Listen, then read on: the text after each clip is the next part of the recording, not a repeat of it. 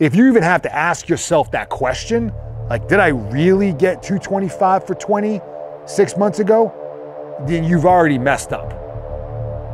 There is absolutely no upside in lying to yourself when this product is used simply for yourself.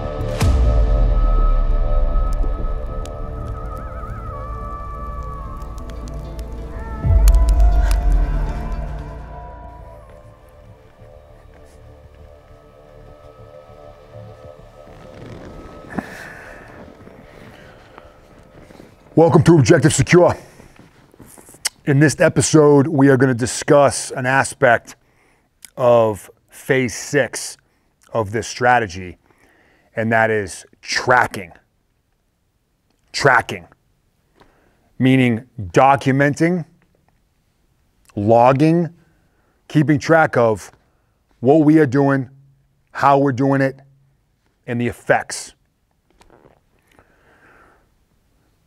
For me, my tracking, my logging began with what I was doing with physical training, with what I was doing in the weight room, my training log, which many of us that are fitness enthusiasts are familiar with.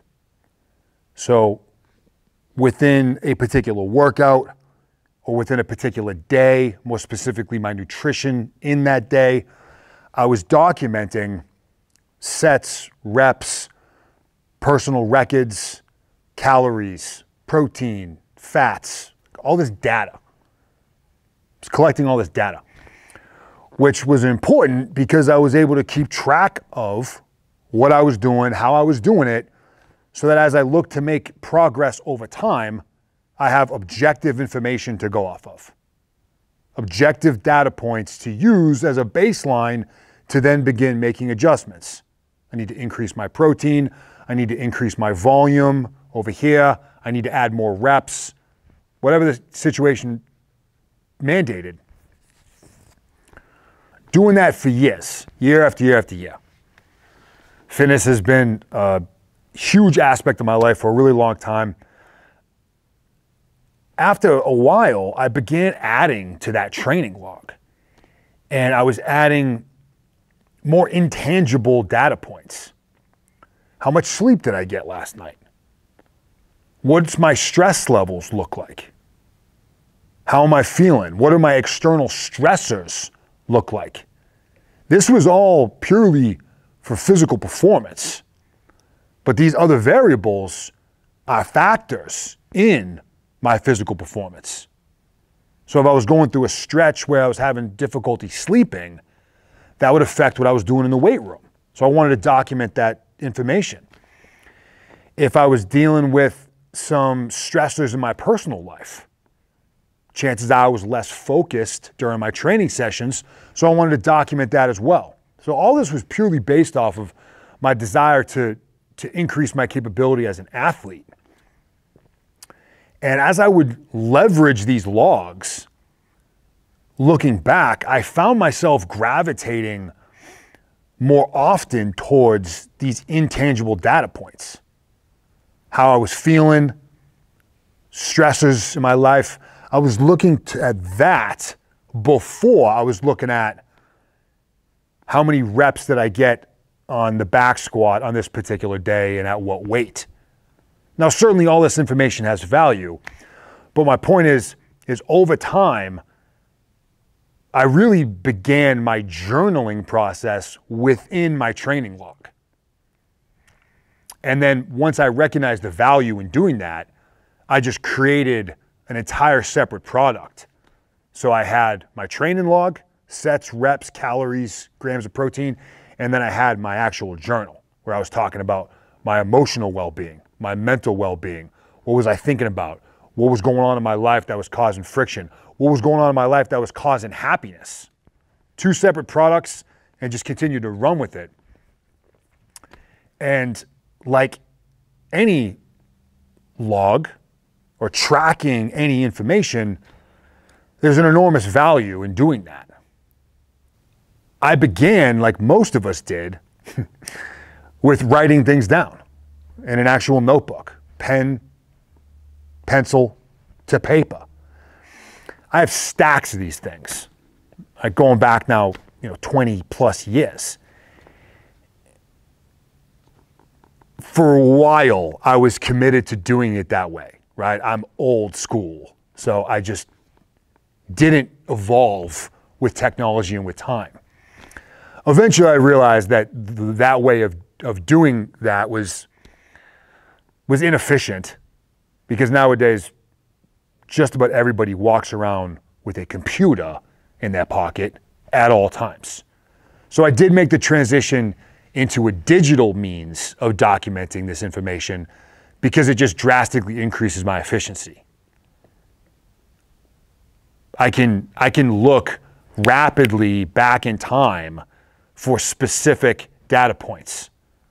I can do a control find for stress. I can do a control find for bench press, and all this information comes directly to my face. Whereas with all these notebooks that I have, there's no real system to be able to leverage efficiently the information that's in there. So all of you out there that are old school, walking around with that notebook still in your gym bag or in your work locker or in your desk drawer, whatever, by all means, maintain doing so, but I challenge and I advise you to transition to something in the digital space, because it will increase your efficiency in documenting, and more importantly, your ability to leverage that information. However you choose to track what you're doing, that is all absolutely worthless information if it is not documented with honesty.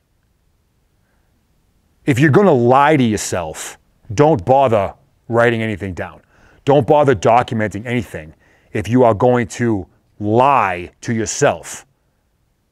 Because in 6 months or 6 years, when you look back, assuming you leverage a log for what it's worth, you're not going to know if you were being honest at that point. If you even have to ask yourself that question, like, did I really get 225 for 20 6 months ago? Then you've already messed up. There is absolutely no upside in lying to yourself when this product is used simply for yourself. It can be difficult, right? Sets and reps and what you did on the bench press, a little easier probably to document. When you start talking about documenting your emotions and stressors and feelings, right? A word that us alpha tough guys want nothing to do with. That act in itself becomes really difficult to do. And the reason why I hop on this, why I hop on journaling so aggressively, is because of just that. Because of those within the community in which I represent, this is a real difficult task to execute. We block our feelings. They don't matter. We keep going no matter what. It's part of what makes us great. It's also part of what makes us vulnerable. So there is without question a therapeutic value that is to be gained by doing this. But even if you're not at that place yet,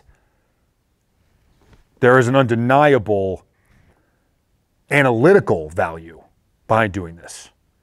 Objective data to use to increase performance and capability by tracking. The key, however, is to be honest. Track, log, but do so accurately.